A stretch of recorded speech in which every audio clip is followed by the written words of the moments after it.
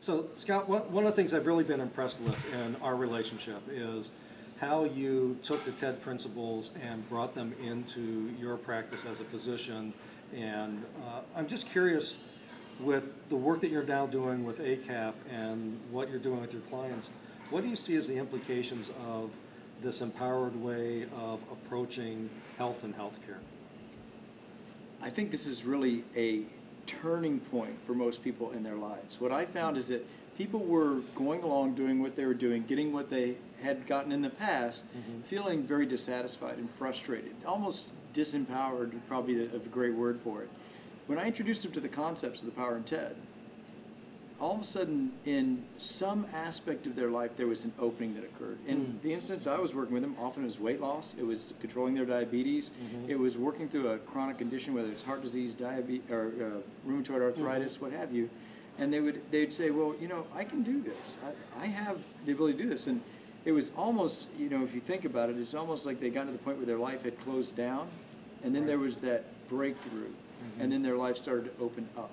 And whether it was at work, the way that they dealt with their boss or their coworker, or whether it was with their spouse or their child, or the financial stress they were under, or the dynamic changes in our community with the economy in 2008 and all the other things that we've lived through in the last several years, they had a new frame. They had a new way, and all aspects of their life opened up.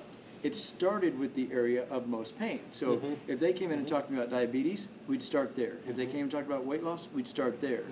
But for corporations, for people, or for HR staffs or a C-suite that's trying to figure out, how do I improve my culture? How do I get people feeling more engaged and more productive and being present? You know, you go to them. Where are they? If they have diabetes, that may be the opening for them. And then all of a sudden it will start to spread.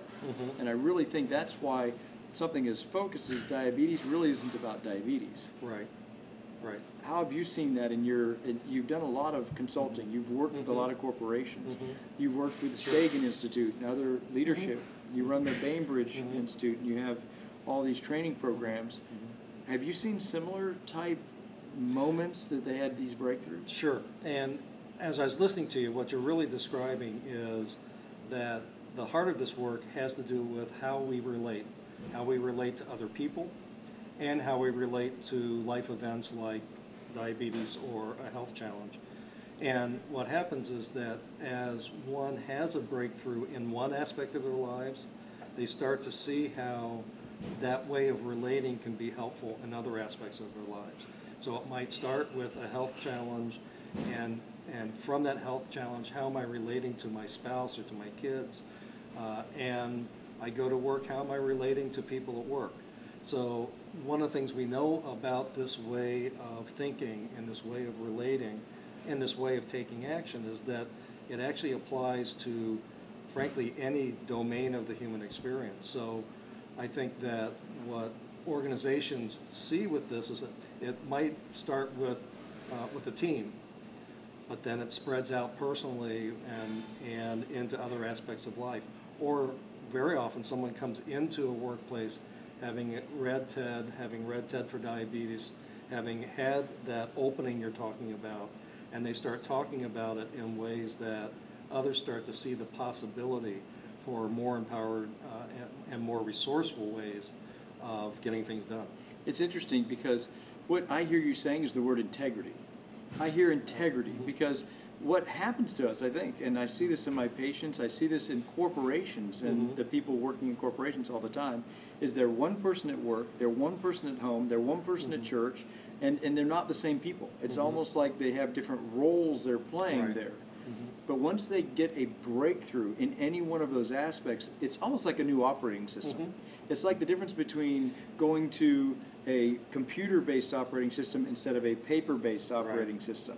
And pretty soon you're moving all your paper onto the computer. It's easier to use, you're faster, you're more facile, and you're able to solve a lot bigger problems and communicate much more effectively.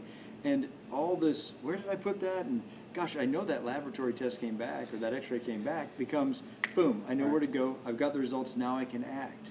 And so it brings integrity in people's lives. It doesn't matter if it starts with diabetes and goes to work, or starts at work and goes to their personal life. Right. It helps them integrate it in all their life. And you're absolutely right. We actually use the metaphor that is this is an upgrade in personal operating systems. Yeah. It integrates our lives. Exactly. So, and that to me is what integrity is Mhm. having it all operate in one way, and Right. you're one person all Right. the time.